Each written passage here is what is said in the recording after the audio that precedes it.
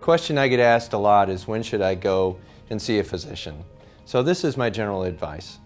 If you've developed a fever and a cough, but you're not entirely sick, and it feels like it's a cold, maybe a little bit of the flu, then I would advise you to stay home and treat it like a regular cold or regular flu. So things like Tylenol, Motrin, fluids, rest. If you feel like there's something more than that, then that's when you should be reaching out to your physician or your other care provider. If you feel like you're at risk for coronavirus, so if you've met the guidelines where you have the symptoms, fever, cough, and you're at some sort of risk by traveling to other countries that had coronavirus, or you were around somebody that had coronavirus, then that would also be a good time to contact your care provider. If you do need to seek medical care, such as at an urgent care center or at the emergency department, and you do feel like you've met the criteria for coronavirus, it's really important to let them know ahead of time. And the reason for that is we want to protect our employees as well as other people in our facilities if you have a potential for coronavirus.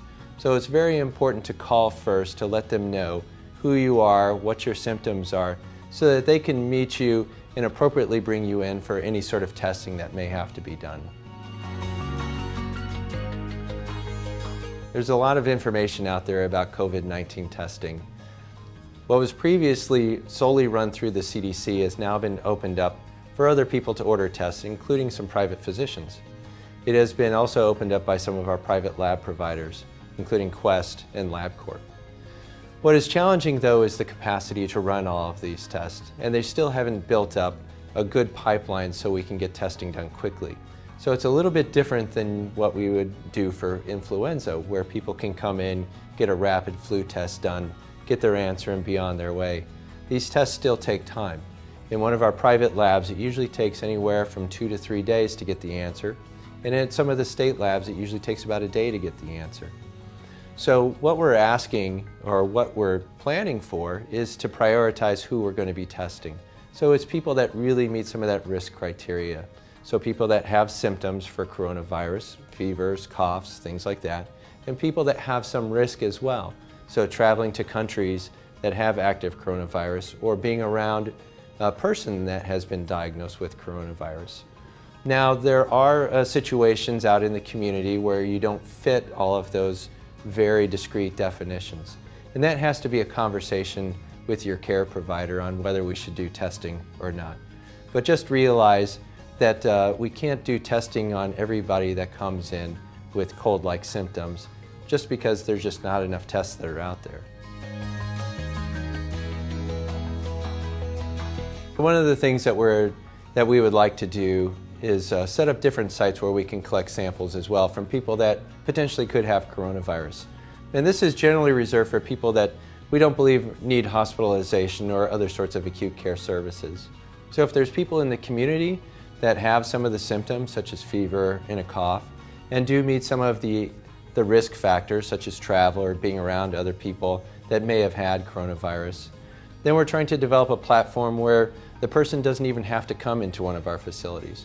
They can use a simple app that will walk them through the screening questions and then allow them to have a conversation with one of our care providers.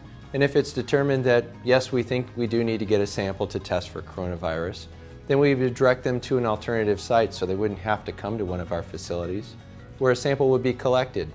And we would send that to the lab, and then we would call the patient back in a couple of days and let them know what the result of that test was.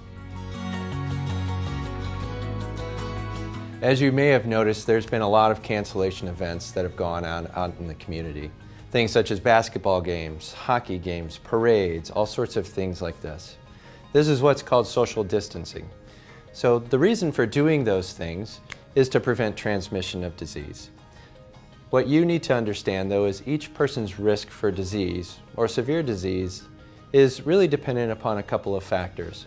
So people that are more elder in age, so greater than 60, and people that have some disease processes, such as heart disease or diabetes, or something that suppresses the immune system, have to be really careful about their activities, such as they should probably avoid large audiences. They should probably avoid going out when there's a lot of congestion. probably shouldn't fly on airplanes, go on cruise ships, anything where they're going to be in a very confined space with a lot of people around. Now, with that being said, it's perfectly safe to go to the grocery store, to the pharmacy, to do all of the normal things that you would do throughout the day. But what we suggest is look at your own individual risk and make sure you're planning accordingly. One of the other things that's frequently asked is, how infectious is this agent? So when we look at the data, again coming out of China, we try and discover how many people does somebody that's infected end up infecting. And that number now is around 2.5, which means if I'm a person who has COVID-19, how many people am I going to end up infecting? So it's usually about 2.5 people for every person that's infected. The reason why we think about it that way is we have to decrease that transmission.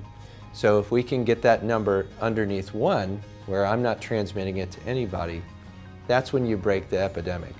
If it increases, where I'm spreading it now to 3 or 4 people, that's how it increases the spread. The normal spread or the normal transmissibility for things like influenza is right around there as well, around 2.5. So a lot of questions about how long do I need to stay quarantined if I am diagnosed with COVID-19 or if I'm at risk for getting COVID-19. So obviously if you have the infection, you need to follow the advice of your physician.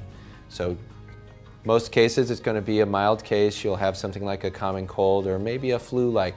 And so keep in touch with your physician to understand when is it appropriate to come out of quarantine and go back to work, do all those normal activities of life. For people that are at risk for then COVID-19, so these are people that have come back from a country where there's been a high penetration of coronavirus, typically those people are put on a 14-day quarantine. And really the reason for doing that is it takes anywhere from 1 to 14 days for that virus to incubate and for you to become symptomatic or produce any sort of coughing or high fever, things like that. After that period of 14 days, we're very confident that you would not be carrying the virus.